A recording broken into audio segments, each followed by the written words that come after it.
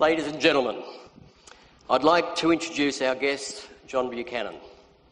John has a long and fabulous association with the University of Queensland and indeed this building. Oh, look, it's always, I think, just a breath of fresh air to be able to talk to younger people as you get fractionally older in life.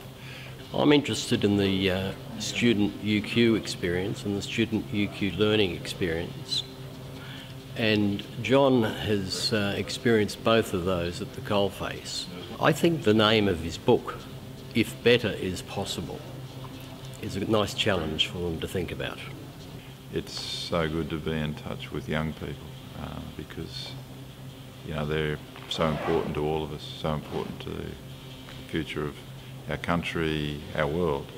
I think it's just given me another view of how I can go about my own studies and see that from what he's told me and what he's experienced, that you can, if you put your mind to what you really want to do, it can happen.